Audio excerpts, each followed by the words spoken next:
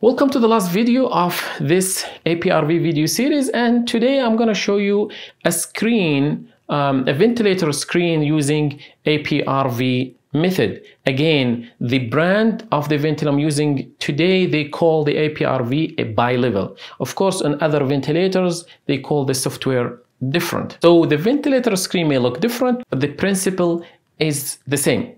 So let's start, and do not forget to subscribe to our channel if you have not done so.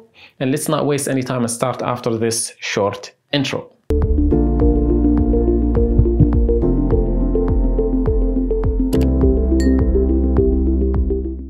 Okay, this is an APRV method using this brand, the Puritan Bennett ventilators. The name of this software here is Bilevel, pressure control Bilevel. So that's what APRV in this ventilator brand, they call it Bilevel.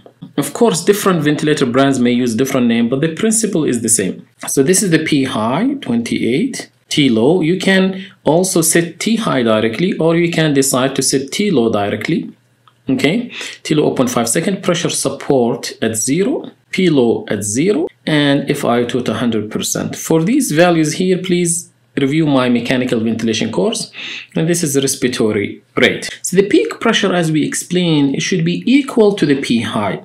And the reason it's a little bit above P high, because this brand of ventilators provide, despite you put a P low 0, it provide you with about 1.5 to 2 centimeter H2O pressure by default. So you cannot eliminate that.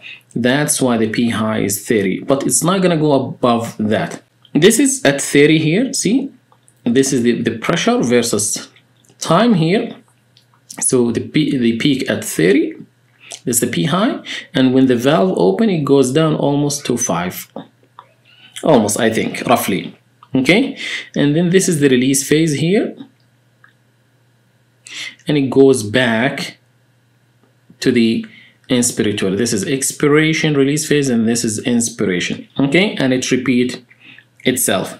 This is the flow, which is the volume per time, which is the flow, and see, this is the expiration, and this is the peak expiratory flow around 75. I want to keep it at 75%, but again, I think there is here specifically there is maybe a problem with the circuit because the slope is very acute, and this is how APRV looks on this brand. Again, they call it Bilevel on this brand of ventilator, but it may be called something else in other brands of ventilator. I just want you to show you the screen, how it looks with the real ventilator when we're using APRV method.